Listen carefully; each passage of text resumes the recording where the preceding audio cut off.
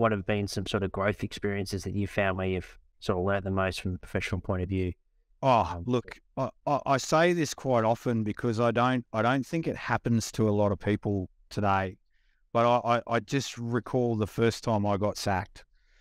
You know, the first time, I got dragged into a room and basically told, "Yep, your services are not required anymore." And because I was probably living in a bit of a comfort zone. The couple of programs I was working in had been really successful. The program that I got the sack from, we'd been successful that year. So you're probably in this comfort zone. So that becomes a really huge wake up call. And I kind of remember, I've said this story to a number of people. I kind of remember stepping away from that experience going, I'm never going to let that happen to me again.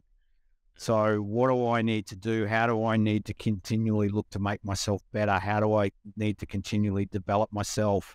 How do I need to improve the way I communicate, the way I engage, so that I don't fall into that comfort zone? and what about the facilities and technology involved, like compared to a sporting, I guess, a team sporting team or an Olympic athlete in terms of gym, recovery centres? You mentioned access to staff there. Yeah. It sounds like there's a relatively similar Yep. access to staff support, but yeah, gym, I guess, any GPS or objective measures, force plates and things like that. So again, this is all new. So what you've got our programs are very varied and different. So in some places, we would have that you would walk into it and it look like the typical sport model. So it's an integrated performance team sitting in an environment.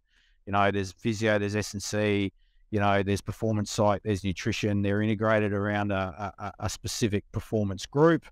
They run for all intents and purposes what looks like a performance sport program with your performance staff meetings, all of those objective measures and markers that are in place or developing. For the strength and conditioning coaches working in this field or looking to work in this field, what would a periodized annual plan look like, or is there not one? Is it more 6 weeks sort of blocks and seeing what's in front of you?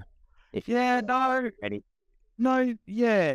Well, we come back to that. It is into that perpetual space. But in saying that, we are able to start to get places starting to think about what annual planning would look like. And, we've probably got a couple of distinct phases within a year where, you've got the early start of the year, where you're probably getting people coming back from leave and going into a bit of a GPP type setup and structure.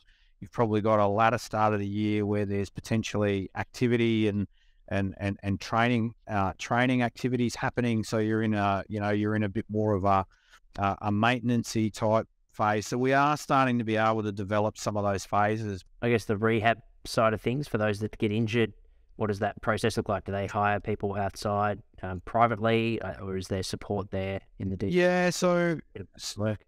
yeah. So I mean, defence has the luxury. As a defence member, there's Joint Health Command. Health manages a lot of that rehab. Health manages a lot of all of that injury return to work type space. But again, I think it's like any performance space. We need to come back to a good understanding of the occupation that we're working in and we're operating in to be able to then understand what a proper return to work pattern looks like.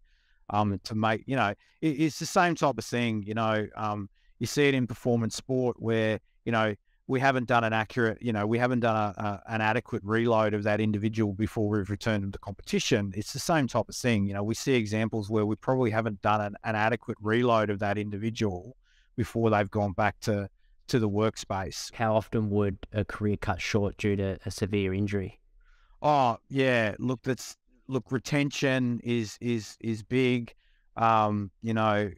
Ultimately, like we drive a philosophy within HPS, within RAF, which is fit for life. So ultimately, yes, I'm preparing people to do their job and to do their job better, but ultimately, I'm wanting to make sure that people are preparing themselves to be able to go and enjoy their life after defence, to be able to enjoy their family life, their life with their kids. That's the stuff that's really, really important as well. So yeah, come back to that that injury mitigation piece, we want to alleviate as much risk as we can to injury to prevent those long-term injury pieces happen. And that's an area that we really want to look at and really want to drive towards.